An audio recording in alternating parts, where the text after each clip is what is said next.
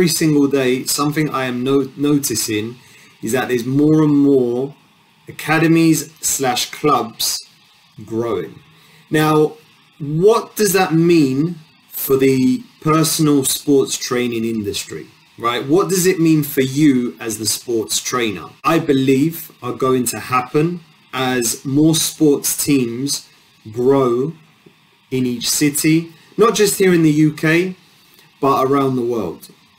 So the first thing that's going to happen as more and more sports teams appear in no matter what city you're in, what's going to happen is that's going to make sports more competitive. And when there's a lot of volume and a lot of traffic of people doing something, normally what tends to happen is it gets very competitive. Everyone wants to be better than everyone else because there's such a saturation of participants that everyone starts to be competitive against each other. Everyone wants to be the best. So for you as a sports trainer, that's fantastic news, because that means what's going to happen is essentially parents are going to start to invest in supplemental training for their child. As sports clubs get more and more competitive, parents are going to realize, in order for my child to be different, in order for my child to advance at a quicker rate than everyone else, I need to find a trainer in order to specialize in a certain skill or technique so that my child can get an edge and an advantage over their teammates. Now that's the first thing. Now the second thing I'm seeing, and I know will happen eventually, which is fantastic for the sports industry in general, is that as more and more clubs and academies pop up, what they tend to do is they tend to bring new participants into the industry.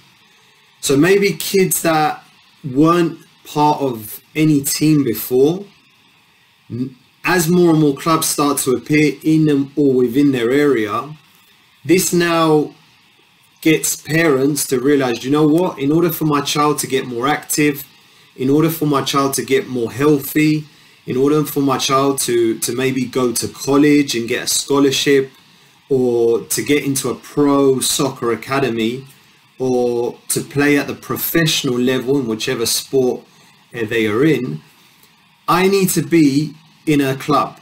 I need to be in an academy where they have links with professional organizations.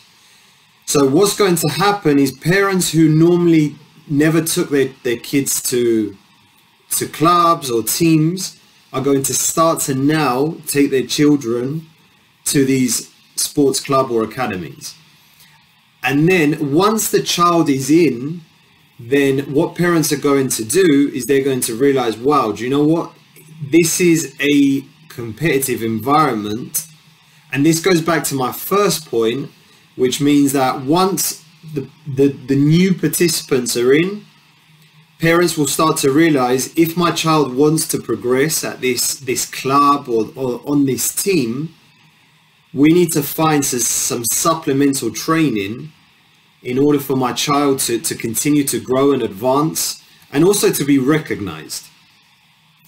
So that means that these clubs or teams are now dragging kids or parents who normally weren't part of any sports type of environment, and they're bringing them into the industry, which is great, because that means now there's more exposure for parents who realized, you know what, we haven't experienced this before, and now that we're in, we realized, you know what, my child needs more personal attention. My child needs more personal training. So as more and more teams, as more and more clubs, more and more academies start to appear in your city, in your town, wherever you are in the world, you're gonna notice that more new participants start to take part in soccer, in basketball, in tennis, in cricket, in baseball, whatever sport you specialize in, there's going to be more and more people participating, especially now that we're coming slowly out of this 2-year pandemic.